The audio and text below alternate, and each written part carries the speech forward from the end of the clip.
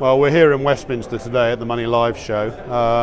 I'll gloss over the other things going on in Westminster to do with politics, but yeah, I mean, big theme for us is open banking, and certainly we saw this morning that's been a big feature of what people have been talking about. And that, I guess, the linkage of open banking to innovation, and kind of how different providers, be it banks or fintechs, are responding to that opportunity.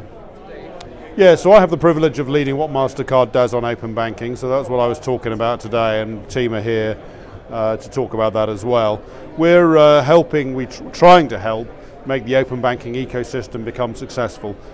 Open banking, we think, is a really important part of how we will all interact with our money going forward.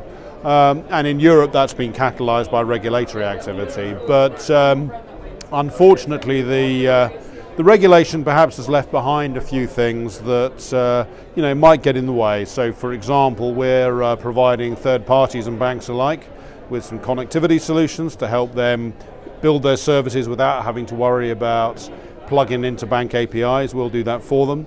And we're also providing banks with some risk management tools to help them deal with the potential adverse consequences. Yeah, it's not just about Europe.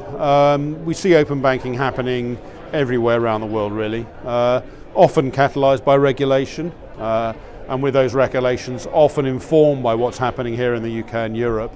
And examples of that have countries that have gone live recently or whose regulations have gone live recently would include Bahrain, Australia, South Korea, for example, and that's exciting. But we also see markets that have been developed through really market forces, and the US is probably the best example of that, where there's a huge amount of open banking activity going on, but that's really been driven by service providers creating offerings that customers want to use, as opposed to something that's been forced by regulation.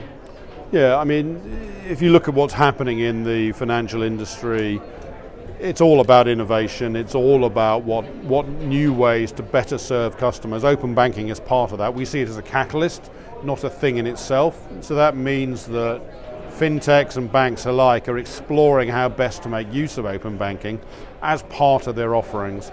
We talked about some research, for example, when we spoke earlier today, research that we published in the UK about 2 months ago about consumer attitudes to open banking.